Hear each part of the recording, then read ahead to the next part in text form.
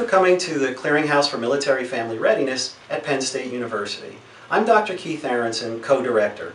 I'm a clinical psychologist and my research focuses on stress and health. Thank you for clicking on this podcast and we hope you'll find it useful. Okay, let's get started. I'm pleased to talk with you today about promising programs for adolescents. It's been well documented, of course, that adolescence is a time of incredible change. Hormones, bodies, and even brains are undergoing seismic shifts. Socially, peers become much more central to the life of adolescents, and their influence often exceeds that of parents. Now, most military adolescents are actually quite resilient. Even though about 2/3 have reported that deployments have caused them some degree of distress, only about 20% of those indicate that they've had some resulting difficulty. Indeed, many military adolescents really step it up during deployments, helping out and pitching in as much as they can. But it is important to note that some are at risk. During the deployment cycle, some adolescents report increased psychological symptoms, acting out, engagement in risky behaviors, and increased relationship conflict. A recent study has shown that the use of mental health care services actually increases for adolescents during deployments.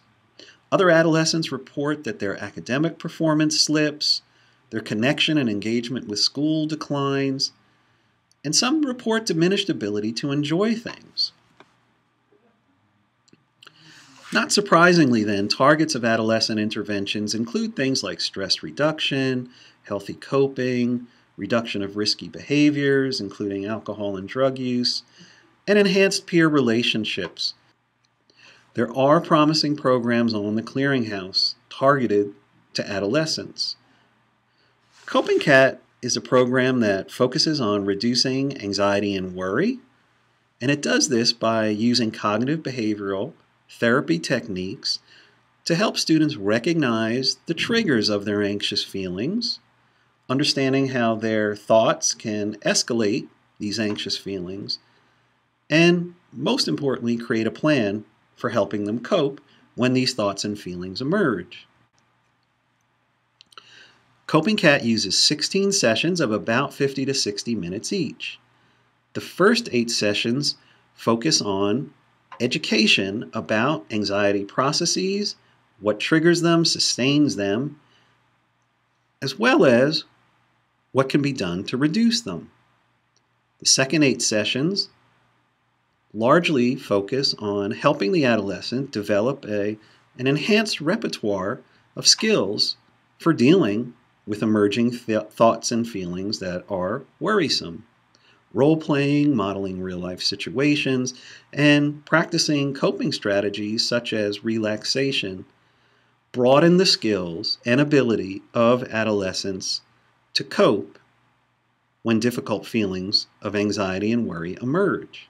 Lessons are reinforced with engaging workbooks. Coping Cat has been placed on our continuum of evidence, and participants have reported lower levels of anxiety compared to those who don't receive the program. And these reductions have lasted for as long as a year, suggesting that there could be some sustainability of effect. Now, to move the Coping Cat placement from promising to effective, a randomized control trial with independent replication is needed. There are a number of other promising programs directed to adolescents on the Clearinghouse website. Most of them focus on reducing stress and enhancing coping, as well as decreasing risks for the development of later psychological symptoms such as depression. You can access information about each of these programs as well as others on the Clearinghouse website. Thanks for paying attention, and we hope you found this helpful.